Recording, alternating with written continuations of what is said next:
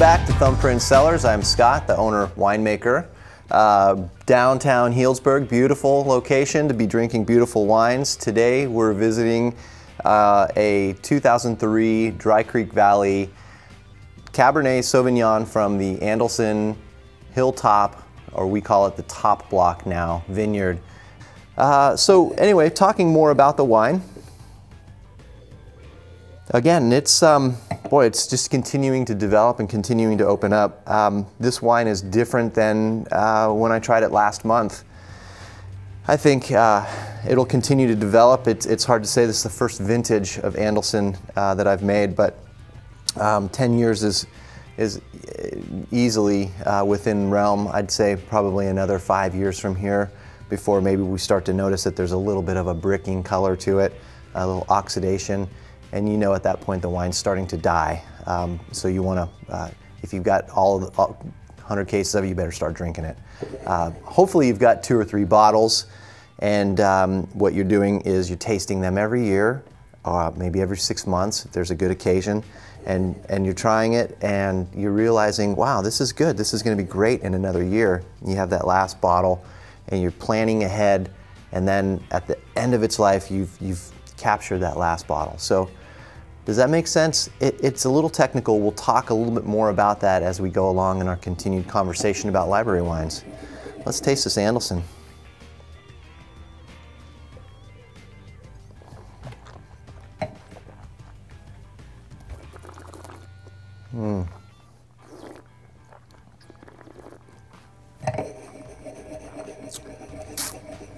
Wow.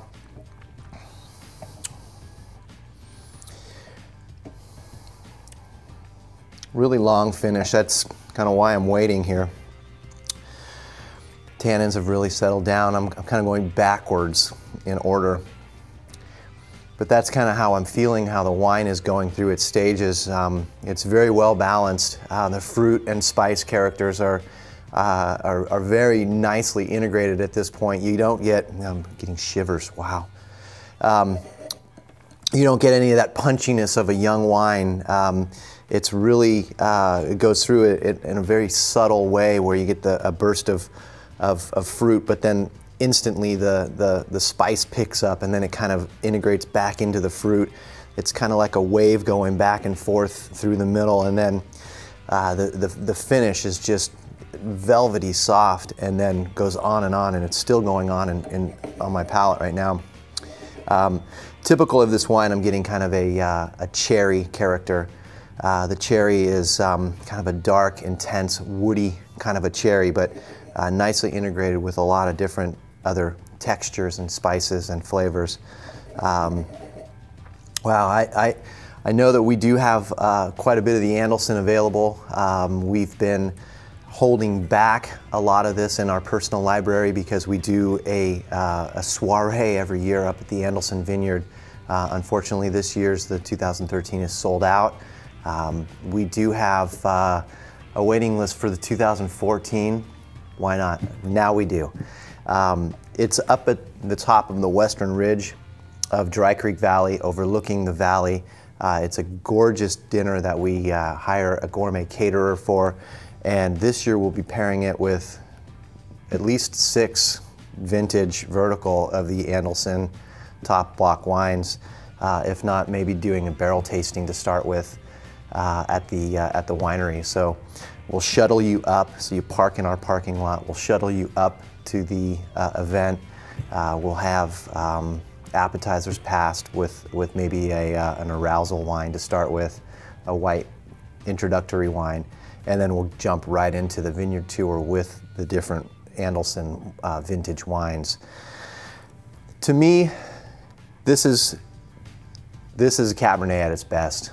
This is an amazing hilltop, terraced, steep, rugged vineyard that produces a very low-yielding Cabernet grape. Typically, it's 100% Cabernet Sauvignon. The 2003 is 100% Cab. The intensity of the grapes plays through the entire life and history of this wine. It still shows a lot of that intensity, the kind of the history, what I remember somewhere in the back of my mind from this 2003 vintage. So what would I pair with this? Wow, anything with a cherry reduction sauce would really emphasize that cherry character.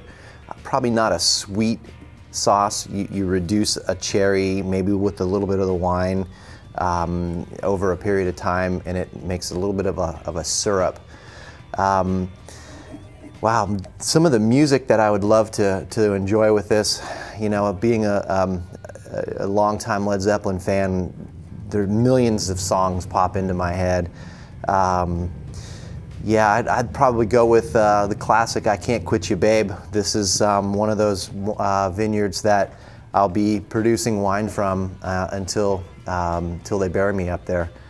Maybe a little away from the vineyard, but yeah, this is a special one for sure.